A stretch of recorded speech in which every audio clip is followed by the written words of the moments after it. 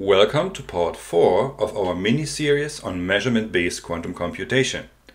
The lecture today is on fault tolerance. Here you see an overview of how one computes fault tolerantly with three-dimensional cluster states. So what's shown here in the middle of the slide is a three-dimensional cluster state, and there's various things going on. So there is three cluster regions, V, D, and S, and let's talk about them.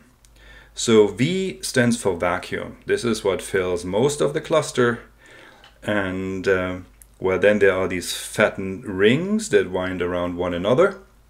They are called defects, and sometimes these defects hold in place what is called singular qubits. That's the region S. So three regions in the cluster, V, D, and S, and they are distinguished by the basis in which the respective qubits are being measured. So everything in the region V is measured in the X basis. Everything in the region D is measured in the Z basis, effectively removing those qubits. And those singular qubits are measured in the eigenbasis of sigma x plus sigma y. And they are needed to implement non-Clifford gates, as we shall see. Okay, so this is an overall view of the scheme, and we want to explain it. The purpose of this class is to explain how all of this amounts to fault-tolerant quantum computation. Yeah? And so there's two techniques, two observations that we will make. The first observation is that the three-dimensional cluster state is a fault-tolerant substrate. So the fault tolerance is inherent in these quantum states. The second observation is that we can compute with those three-dimensional cluster states by drilling holes into them. And the computation is then encoded in topological information, namely how these holes wind around one another. And all of this amounts to a fault tolerance threshold of about 1%. So here's a bit of background on the threshold theorem for fault-tolerant quantum computation. Our task is to maintain the quantum speedup in the presence of decoherence. Decoherence is not good for us. Decoherence tries to drive quantum systems towards a classical regime in which the quantum speedup, of course, vanishes. So we have to do something to prevent that. And the solution we have for this is a software solution. We will compute in certain ways. And at the bottom of this is the fault tolerance theorem, threshold theorem for fault-tolerant quantum computation. And it goes like this. If for a universal quantum computer the noise per elementary operation is below a constant non-zero error threshold, then arbitrarily long quantum computations can be performed efficiently and with arbitrary accuracy. So basically the goal is to get below an error threshold per operation. If this can be achieved, then essentially one can compute as if without error, modulo small corrections. So this is the fault tolerance theorem or threshold theorem of fault-tolerant quantum computation, and it is the cornerstone result of this entire field. It's a very important result. And now the question is, how is this theorem implemented in a particular architecture? And the architecture that we talk about here is that of computing with 3D cluster states. Also an important question is what the threshold value is going to be. The theorem doesn't tell us that. The theorem just says there is going to be a threshold value. But what is that number? If that number is 10 to the minus 50, for example, then the threshold theorem is a nice theorem, but it is without practical consequence. On the other hand, if the threshold value is something like 1/10 or 1/100th, then this is conceivable to be compatible with technology. And indeed, it turns out that it is the latter. So threshold values of 1% or even a few percent can be achieved. Let us now apply the threshold theorem to the situation at hand, namely fault-tolerant quantum computation with 3D cluster states. There's a microscopic view and a macroscopic view, as I said before. Let us begin with the microscopic view. What you see here is the elementary cell of the three-dimensional cluster state. So this cell is repeated over and over in each of the three spatial directions. So what's the dots here? The dots represent the qubits. You have qubits sitting on the faces of the elementary cell. You have qubits sitting at the edges of the elementary cell. And that's it. You have no qubits in the corners and no qubits in the center of the cube. So this is where the qubits are located, and these blue lines indicate the corresponding graph state edges. So that tells you which qubit is connected with which other qubit, which qubit is entangled with which. Okay, so this is the cluster state, and now we want to do error correction with that. And broadly speaking, it goes like this. So here you see a cluster state stabilizer, more exactly a generator of the stabilizer, and that consists of a sigma x Pauli operator in the middle, and then sigma z's tensored onto that on the nearest neighbors. So you could, in principle, measure that stabilizer generator by measuring all those 5 Pauli observables involved locally, and then post-processing the measurement outcomes in this fashion. So you would know that each of the measurement outcomes individually is plus minus 1, but they will have to multiply to plus 1. That's the stabilizer condition. And you could verify that, and in this way obtain information about errors that will have happened. However, there is a but. So let's see what that is. Yeah, so all the measurements in the cluster region V are in the X spaces. So we are first and foremost interested in quantum error correction in the region V, because as you saw, this fills most of the cluster. And the qubits are measured in the X spaces, so we will not be able to read out these outcomes of Z measurements locally. So then what do we do?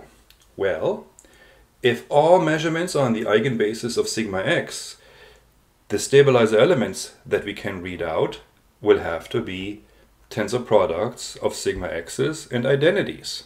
That is what is shown here. And now the question is, are there any such stabilizer elements? That turns out to be the case. And here is an example, in fact the most important example, the example that we will need.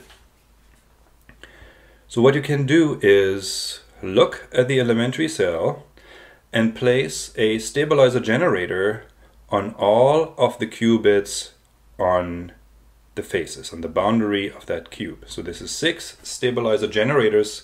You multiply them together and you'll find that the sigma z's on the edge qubits drop out.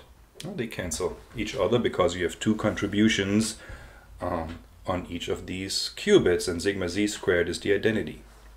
So the 6-fold product of these stabilizer generators gives you this, a 6-fold product of Pauli operators sigma x. And that is now compatible with the measurement. So we can measure these observables locally, and again, individually the outcomes can be +1, -1, but their product is required to be +1 if there is no error. So if this product happens to be -1, this indicates that one of these 6 qubits over here must have been affected by an error. Good. So this is how we identify errors. Okay, so for now we remember that we have 1 bit of syndrome per lattice cell. Okay, so every error has its characteristic pattern. So for example, if you have an error on this particular qubit here, then there will be a non-trivial syndrome in the cube to the left and a non-trivial syndrome in the cube to the right. And no other error nearby will have this error syndrome. And so you can identify this error. And likewise, you can identify each error by their syndrome. So there's a few questions that you may now ask. Let's start with this one. Okay, so this is all nice and good, but if you look at this syndrome operator, you find that it has support on the phase qubits only, and correspondingly, by checking out syndrome operators like this, you only find out what's going on the phase qubits. So what about the edge qubits? How can you identify errors on those? Okay, and this is the subject of lattice duality. Namely, we make the following observation. So you can take the whole cluster and transport it by 1/2 of the extension of the lattice cell in either direction. So this point here in the corner is transported to the center of the cube. An edge qubit becomes a phase qubit, and a phase qubit becomes an edge qubit, and so forth. So here, and where would that go? Maybe here. Okay, and so you see that since you're transporting by 1/2 a lattice cell, the lattice structure of the cluster changes, but the cluster itself does not change. This translation is a symmetry transformation. And what it does is it exchanges the phase qubits with the edge qubits. And that means you have the exact same error correction that you have for the phase qubits, for the edge qubits as well. So all the qubits, phase qubits and edge qubits, are covered by error correction. And they are treated separately. So there is one error correction running for the phase qubits and a completely analogous error correction procedure running for the edge qubits. Now that we have discussed the inner workings of quantum error correction in our setting, at least to some extent, let us discuss the effectiveness of this error correction procedure. And it turns out that we can do that by mapping it to a model from classical statistical mechanics, so-called random plaquette Z2 gauge model. So it's an interesting fact that we can take an error correction procedure and map it to a model in statistical mechanics. Another fact worth pointing out is that this has already been done once before. So the same statistical model came up in the discussion of the fault tolerance of quantum memory with the Tori code. And so that gives us a hint that we will exploit later. Okay, so let's look at the phase diagram of this model. So the phase diagram is plotted here in this image. And what's on the axis? Well, one parameter of that StatMech model is temperature. Temperature you have on the vertical axis. And then you have a probability on the horizontal axis, P. And what probability is that? It is the probability for certain couplings in that statistical mechanics model to have the wrong sign. So that occurs in certain places, completely random, and P is the probability with which it occurs. This probability and the temperature are the two parameters of the model. And they span this phase diagram. So there's two phases in it. There is a low temperature phase in which quantum error correction is possible, and a high temperature phase in which it is not possible. So that's the phase boundary in between those two regions, and that is the place we are particularly interested in. So there's another object here in the phase diagram, and that's the Nishimori line.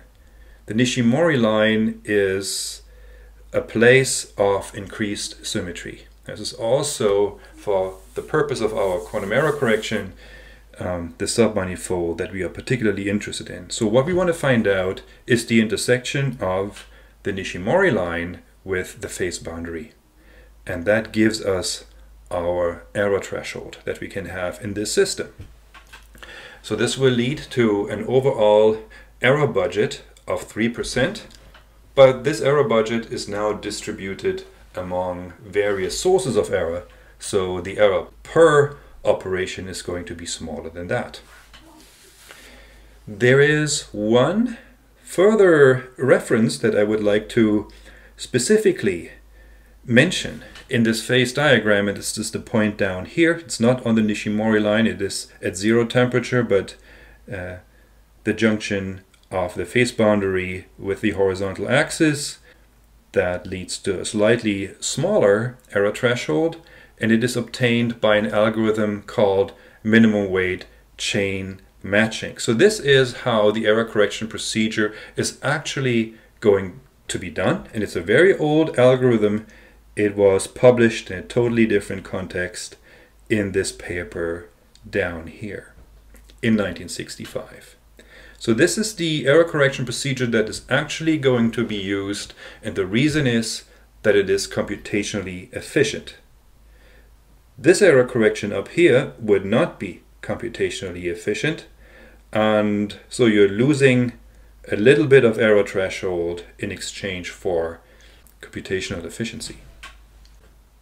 Let us now turn to the macroscopic view, and with it to how to perform encoded quantum gates in this architecture. So this is a slide that you have seen a couple of lectures before. It was in fact in the first lecture that you first saw it, and that describes measurement-based quantum computation as a whole. We don't need to go through this entire slide again. There'd be a lot to say about it, but let me just say one thing here. So the basic connection between measurement-based quantum computation and the circuit model was that you could imprint a quantum circuit on this two-dimensional canvas. And in this mapping, the vertical direction on the cluster becomes the quantum register of the circuit model, and the horizontal direction becomes the circuit model time. And now, in 3D, we use the exact same mapping. Now we are dealing with the three-dimensional cluster.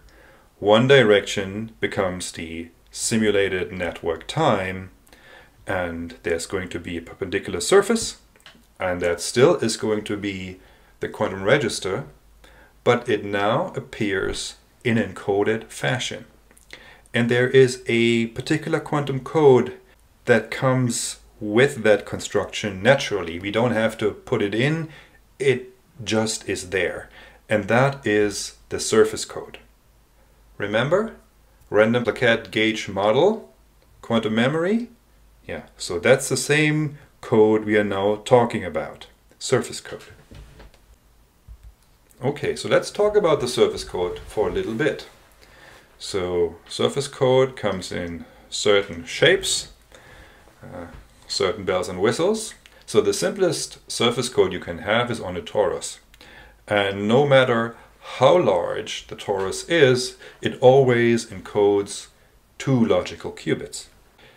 This is an indication that we are dealing with a topological construction. So number of logical qubits is only a matter of the topology, but not of the size. Now, you can also consider code surfaces and surface codes on them with a boundary. And this is going to be a very important tool for us. Putting boundary on a surface code is going to be very important. There is in fact 2 types of boundary, rough and smooth, and I will explain on the next slide what that means. But at any rate, the arrangement here with 2 rough boundaries and 2 smooth boundaries gives you 1 encoded qubit worth. But there's other games you can play with these boundaries. So you don't have to have the boundary externally at the edges. You can also create internal boundary, namely by drilling holes in your code surface in a certain way. And this is actually what we are going to do. And then it turns out that every pair of holes gives you one encoded qubit. So here this is shown for just 2 holes, 1 encoded qubit, but you could put in more. The 3rd and the 4th hole would give you the 2nd encoded qubit, and so on and so forth. Okay, so there's one more thing to say about these holes. Namely, they come in 2 varieties. There is a primal hole and a dual hole. And in fact, they mirror what has already been on the previous slide, namely rough and smooth boundary. So the primal hole is this object here, so it creates rough boundary, and the dual hole creates smooth boundary. Let's look at this terminology a little closer, what is actually happening. You create a primal hole when you do not enforce the stabilizer generator associated with this site. So I'm not going into details about the Tori code. I'm sure you find a lot of resources on the Tori code online, but let me just say this. The Tori code has stabilizer generators associated with the sites, and they are 4-fold tensor products of sigma x, and it has also stabilizer generators associated with the plaquettes, and they are 4-fold tensor products of sigma z. And without the holes, these stabilizer generators are enforced at every site and at every plaquette. But now when you have a hole, you do not enforce them. So the stabilizer shrinks, and correspondingly the number of encoded qubit grows. And for each pair of primal holes you get an encoded qubit, and for each pair of dual holes you get another encoded qubit. So now let us bring back the 3rd dimension. For some time now we have been talking about what's going on in this 2D code surface, but the cluster state has this 3rd dimension, which takes up the role of simulating circuit model time. So let's bring in back into the picture this 3rd dimension and see what it does. So the holes of the code surface, they extend in the 3rd dimensions, and thereby they just become the world lines of holes. And for the purpose of talking about 3D clusters, we call these world lines of holes defects.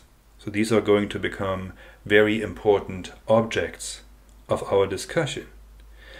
Whenever these defects just move in parallel, nothing is really happening. The code surface stays what it is, and this implements fault-tolerant memory on these encoded qubits.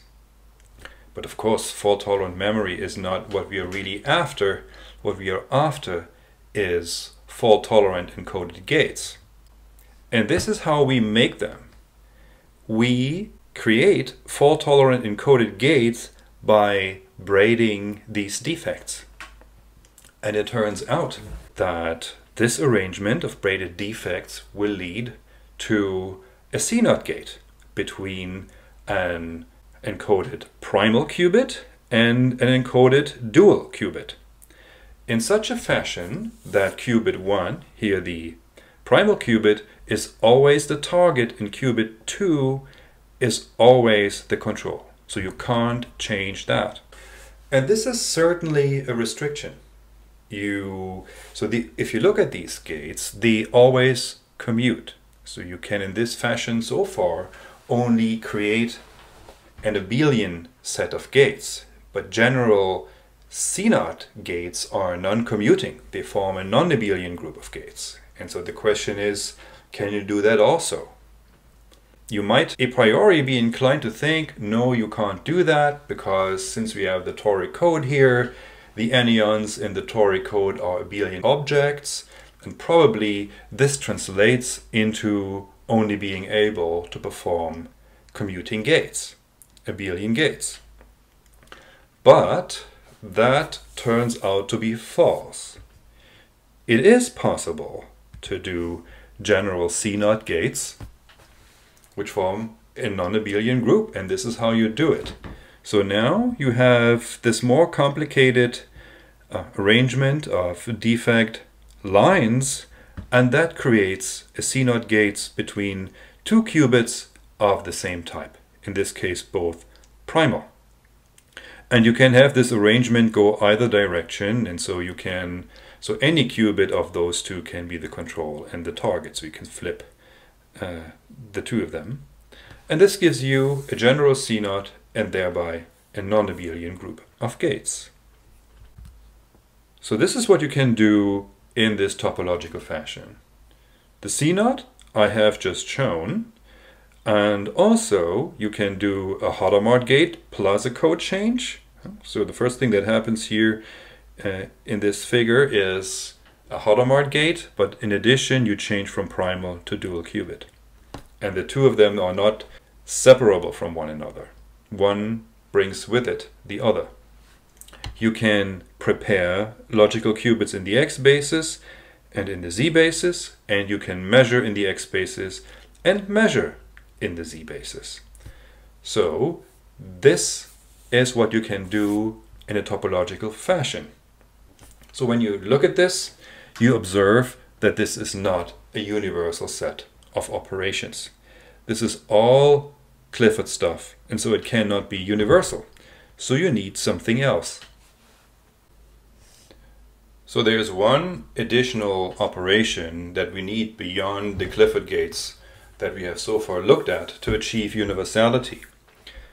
And this is what we need these funny singular qubits for, that you hopefully remember from the first slide of my lecture today. And the singular qubits will be measured in the eigenbasis of sigma x plus sigma y. And so what this does is the preparation of an eigenstate of this operator, and it prepares this state already in an encoded fashion, encoded with the codes that I have shown on the previous slides, versions of surface codes. But while these qubits or these states are encoded, they are not free of error.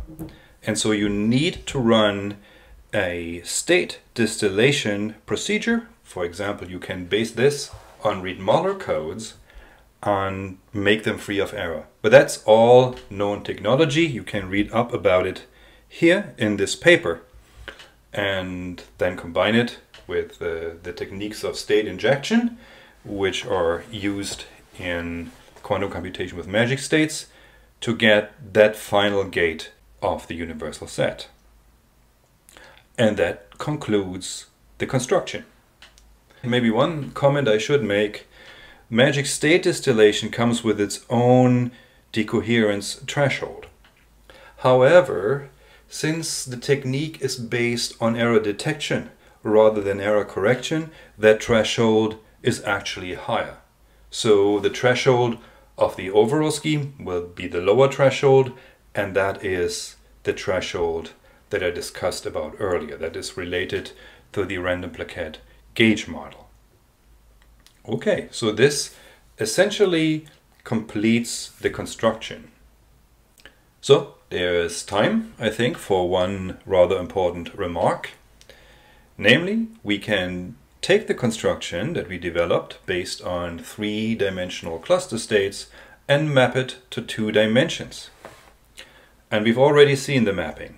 So it is the mapping that converts the cluster in 3 dimensions into a surface code propagating in time. We have used this mapping to explain things, but this mapping can also be done in actual physical reality, such that we no longer talk about 3D cluster states, but instead about surface codes propagating in time. And then all the topological defect gymnastics that we did become braiding and fusion of holes in the code surface. So this can be done with physical systems, and in this way we are mapping from 3 dimensions, 3 spatial dimensions, to 2 spatial dimensions plus time. And that mapping has certain advantages for quantum computer architecture. So here is what you remain with. All you need is a two-dimensional grid of qubits, a periodic arrangement with a certain elementary cell, and everything repeats in both spatial directions. And on that grid, the only interaction you need is nearest neighbor coupling, no other interaction.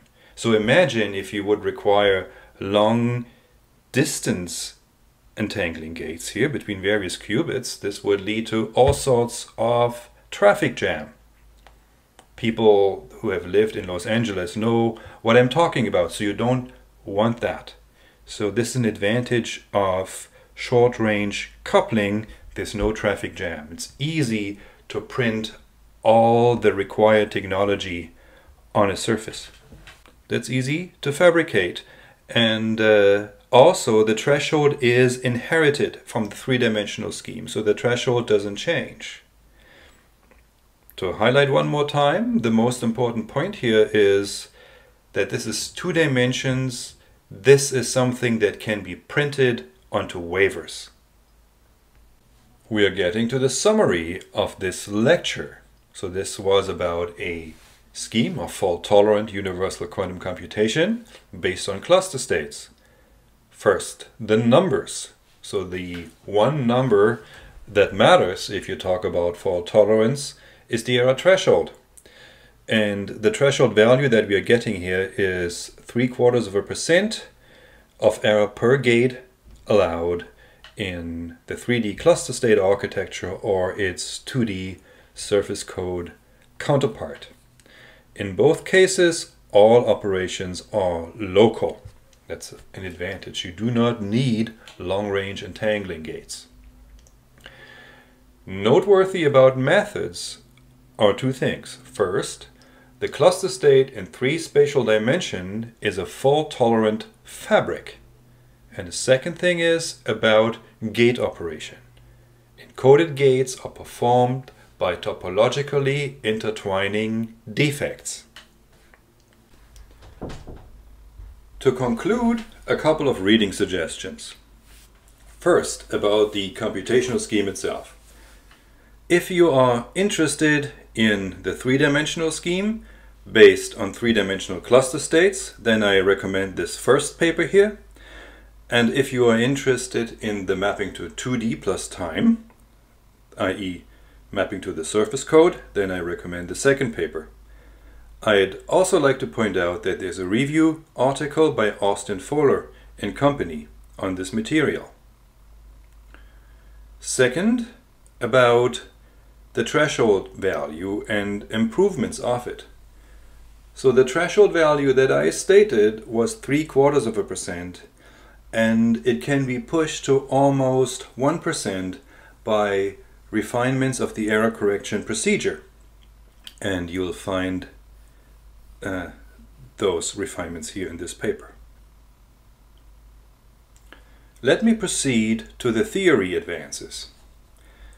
The first among the theory advances that I would like to mention is by Hector Bombin, and it's a paper from 2010 that's entitled Topological Order with a Twist. So this is again a paper about the toric code, or the surface codes more generally, and the twists are punctures in the surface codes like the holes. But twists are a little more complicated and they allow you to do a little bit more. You can appreciate the twists maybe most easily if you happen to own a shirt, if you like to wear shirts. So if you have a shirt, what you can do is button it up in the wrong way. And for a long time you will not notice this. You will notice it only when you reach the collar. And then you see that something doesn't quite fit. So a twist in a surface code is something like that. But here it's not something wrong, it's actually a good thing. Twists, like holes, can be braided and can be fused, and this gives you a greater variety of gates. Namely, you can do the entire Clifford group by braiding and fusing twists. when we were talking about holes here in this course, we could only realize the CSSness preserving subgroup of the Clifford group. So also the whole Clifford group is not universal, but it is more than what we could do with the holes alone. Second paper I would like to highlight is by Ben Brown and company, and it offers you more techniques for how to manipulate surface codes in a topological fashion.